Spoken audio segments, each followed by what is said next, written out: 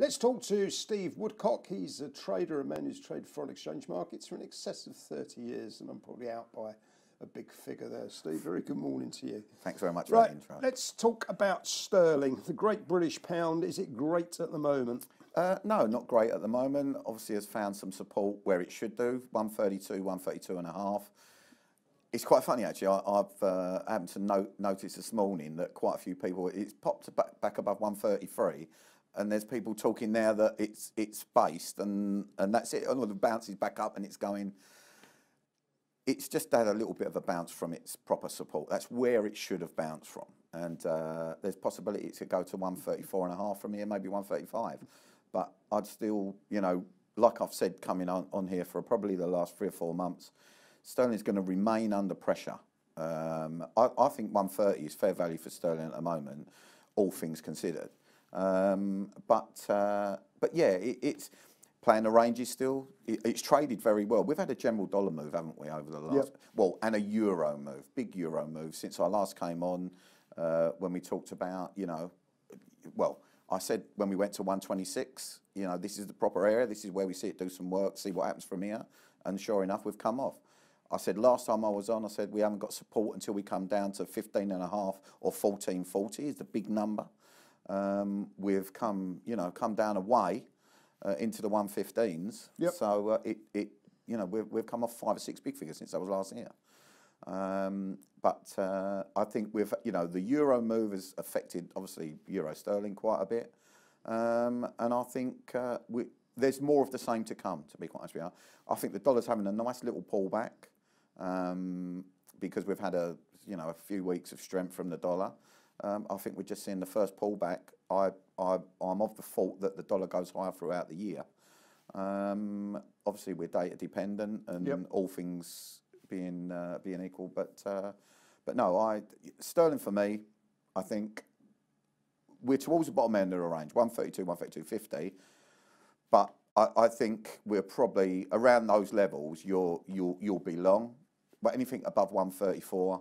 For the moment, for the time being, is a sell. It's a new little small range, I think. Understood. And in terms of the euro dollar, what are the really big levels? Well, like I say, euro dollar, the big level for me downside is, I mean, we went to I think we went 115, mid 115s. 114.40 is very important for me. But there's a, you know, where we've been and where we are at the moment, we're just above 117, or we were 117.0510 when I came out. There's possibilities we could see 118.60, maybe towards 120 again, at 119.65, maybe something like that. But I think with the political sort of situation in Italy, Spain, you know, populist politics is still alive and kicking. I think the euro may be going to, you know, come through a bit of a rough time now. Which is no surprise to me. We know the situation out there. We know what's going on in Europe as far as all right, we're getting CPI through and stuff like that, which is okay, and retail sales and stuff. But you know, it's the unemployment which is the big problem out there, and a lot of social unrest. So I think we're in for maybe a little bit of a bad spell for the euro. And I think it's quite interesting actually. I've been reading quite a few articles where the Germans are, if you like, trying to guide Europe and be the godfather, basically. And okay, just before we wrap up, dollar yen. Dollar yen. Last time I was on, we 110.5. Yeah, I said 110.5. Very important. We broke the stops through 110.5, went up to 111.40, another important level. And we've since pulled back nearly 3 big figures. We're currently 108.80 when I came out. We're towards the bottom end of the range. I like the price action in dollar yen. I like the way that when we've come off this time, it's just a steady sell, okay? And like I say, I think we're seeing a general dollar pullback. I still like dollar yen, and I'm long a dollar yen.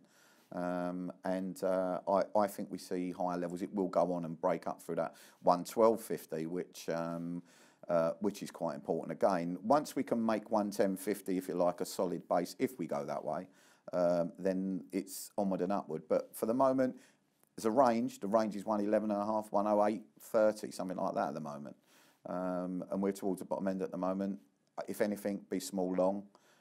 Stops at the moment, if you're short-term traders, stops are below 108, 107.90, something like that. You know, look for maybe trading towards 110 and have a look at what it does there. But like I say, I think at 110.50, 111.50, important area, a clean break of that area, then we go towards 120 and well, you know, I think it's going much, much higher. But let's see how we go. Sounds a very bullish call to me, young Stephen, and we've seen over the years, okay, invariably you get it more right than wrong. That's Stephen Woodcock, thank you.